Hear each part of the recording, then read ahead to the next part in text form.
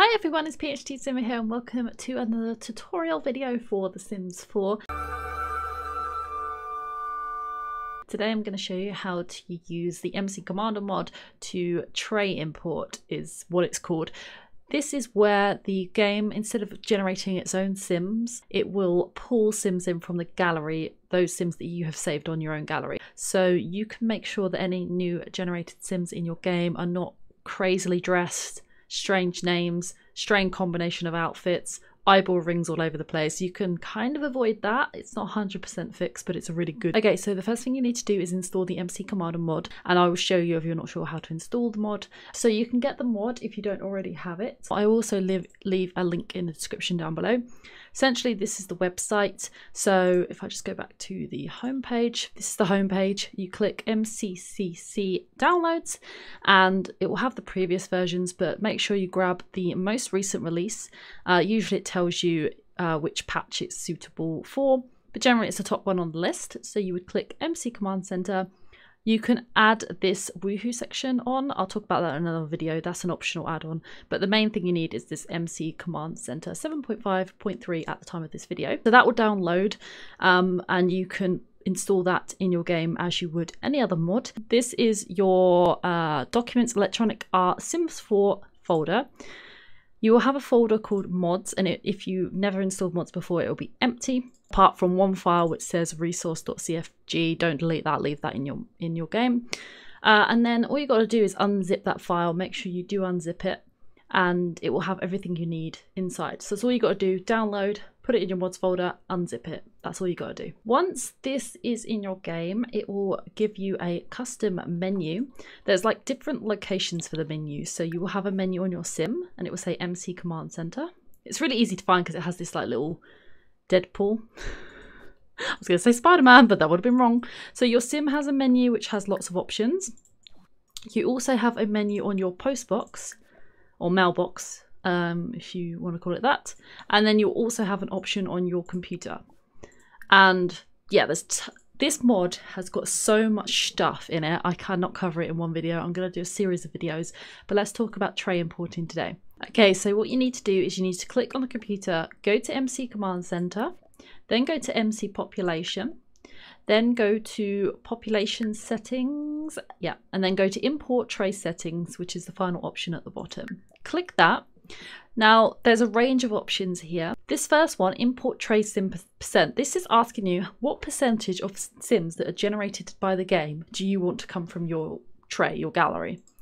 I have it set on 100% because I don't want any of EA Maxis's auto-generated sims. They're awful. I don't want any of them. So I have it set on 100%, but you don't have to. By default, it's on 0. So for this to work, you will need to change it from 0 to whatever percentage you want. I just have it on 100. Press OK. Now we have Import Tray Sim Type. Click this. Now you have several options here. You can say any saved sims. So this will be any sim that you have saved to your gallery. You can say only my sims, so it will only put sims that you have created, and it can be only other sims. I choose only other sims because I used to have it set on the first option, but I found that it was pulling in sims from my other Let's Plays. So when I was doing my Discovery University Let's Play, it would pull in sims from my Get Famous Let's Play, which I don't really want. You might want that.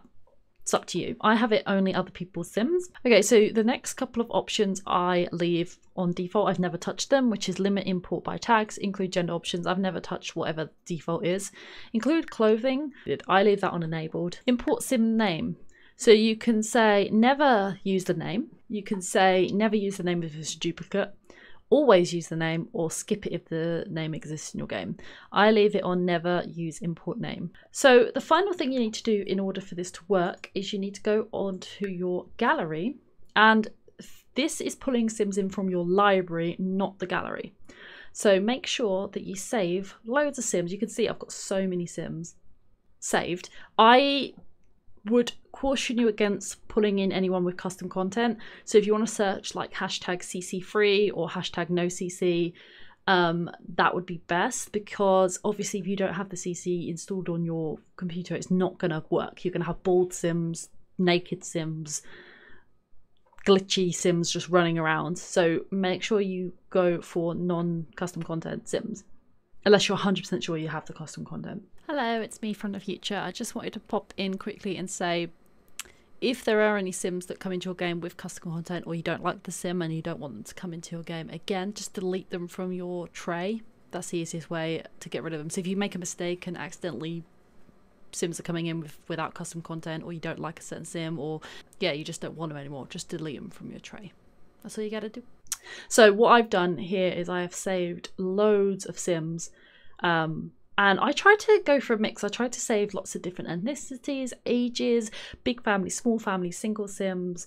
If I'm just playing eco lifestyle, I'll search through like looking for people who fit that world. If I'm playing university, I've saved tons of like students. I started doing this around the time of my university let's play. But yeah, definitely be careful about custom content. But look, you can see how many sims I've saved in the gallery. So instead of generating a weird sim with weird clothing, weird hair, weird name, weird eyeball rings and stuff, it will pull in, for example, this person who is gorgeous, or maybe it will pull in this family who are lovely, or maybe it will pull in this lovely cute little family. So I will periodically just scroll through the gallery looking at certain hashtags, and I will save those. But what you might want to do is you might want to go to hashtag and you might want to search households, change the hashtag, and then you might want to put no CC, and then you can just scroll. You can generally get an idea if they've got custom content from the picture, but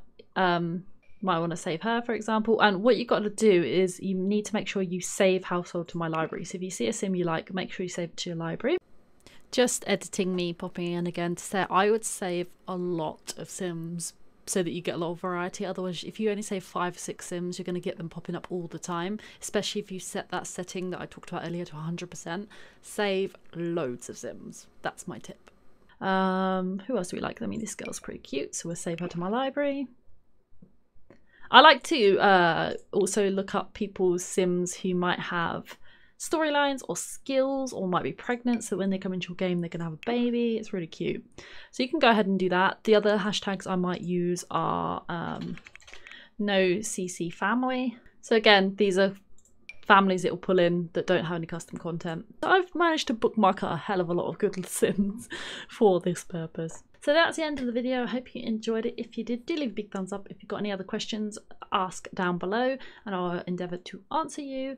And if you have any other questions about MC Command Center, any other tutorials you want me to do, please let me know. I'm more than happy to do another tutorial video. Please do subscribe if you enjoyed this video and found it useful, and I'll see you in the next one. Bye guys.